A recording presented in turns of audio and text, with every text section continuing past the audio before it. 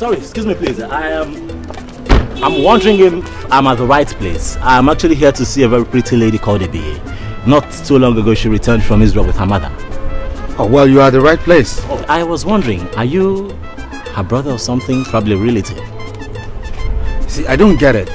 I'm not sure. I don't know if you are here to see your friend or to interrogate everybody that comes your way. I'm sorry. Forgive my manners, okay? I'll be fine. All right.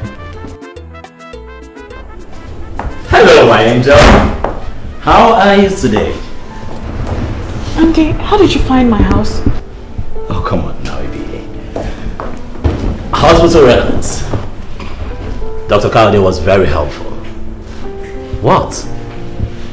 Aren't you happy to see me? Hello, my love. How are you? Hi, Kochi. I've been trying to... Well, as you can see, she has a guest. A very important guest.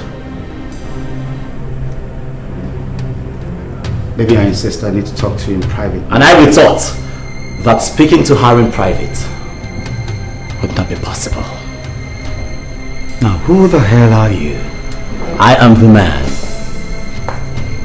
who saved her life. And who are you? The man who saved her life. Thank you, Jesus. Thank you.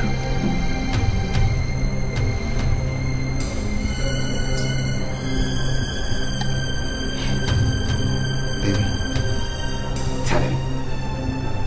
Tell him who I am. Come on. He needs to be lectured. Come on. Auntie, he's Kelechi. He's just a friend. Oh, beautiful. He is just a friend. Come on now, gentlemen. Sit down, make yourself comfortable, and let's help you with some refreshment. Oh, my friend, will you get your hands off her butt? Get your hands off her butt. What do you think you're doing? Hey, you just... You're watching him with your waist?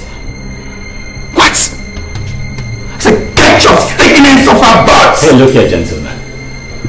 There is absolutely no need to get all hysterical right now, okay? And let me warn you, do not take my civility for witness.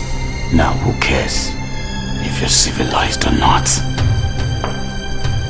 Who cares if you're weak or strong? Or I'll eat you up. Really? Not on your life. Did you have a PA?